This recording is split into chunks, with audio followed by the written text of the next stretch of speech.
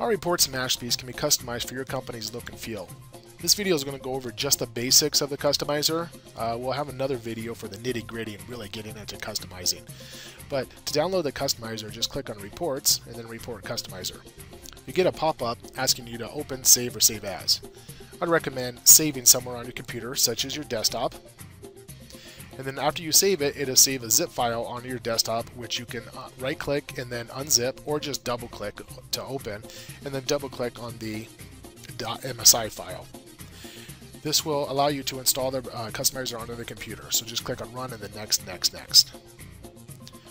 When you install the customizer, you'll have a shortcut on your desktop or in the Start menu, where you can just double-click and open it up. From here, you'll put in your company identifier, username, and password.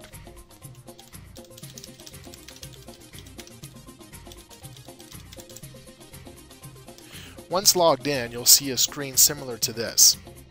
You have your section reports on the left-hand side, the actual report in the middle, and some things you could do to the actual fields on the right. I'm going to go to File, and then I'm going to open one of the reports. I'm going to go to my receipt, which is a common report that you may want to customize. So I'll just click on Receipt and then Open. So I'm going to drag this right side over just a tad to the left so I can see it a little bit bigger. So on this report, you can see that there's a lot of fields available for you already as the default that the report comes with. So you can start here and then customize to your heart's content.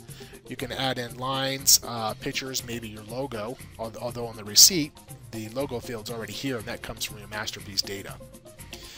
So you can see here there's basically two types of expressions or data fields. One is what's called labels and the other one is text fields. The labels are things that you just want to display. It's not going to grab any data from the actual report, it's just going to display what it is that's in the box. In this case, it's just going to display sold to. If you want to add another label, you'll just click on Label, draw a box around here, and type in whatever you want it to say. You also have some control over the font and the size and the color, just like you do in a regular Microsoft Word template. So I'm going to go ahead and click on the expression, and you can see that it's selected because it's got some little boxes around the expression. So I'll go ahead and make this one just a little bit bigger, maybe bold, and I'll change the color to red, just so it's easy to see. Another thing is the text box. I'm going to do a text box around here, and the text box is where you actually bind to the data. And what you bind to the data is what's called data field. So if I scroll down a little bit, here's my data field. When I click on the data field, I'll have a drop down. So basically all the data fields available for this report will appear in the drop down. If there's no data field that exists in this drop down, then you can't add it to the report, and it would have to be added by our developers. So let's say that I wanted to add the staff name to this report right in the middle. So I'll just go ahead and click on staff.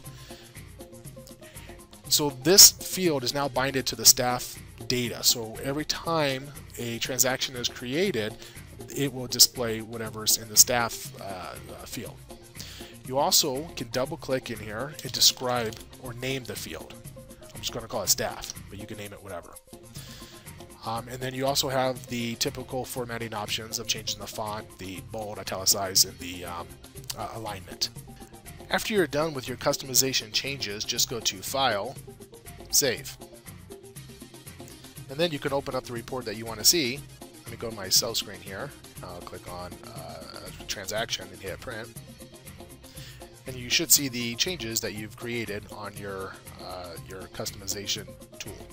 One thing to keep in mind in the future reports, though, is next time you open it up and go to File, Open, you'll have your list of default templates here.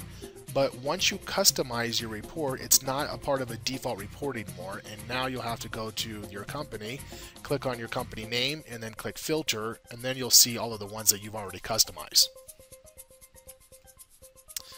So that's the basics of the report customizer.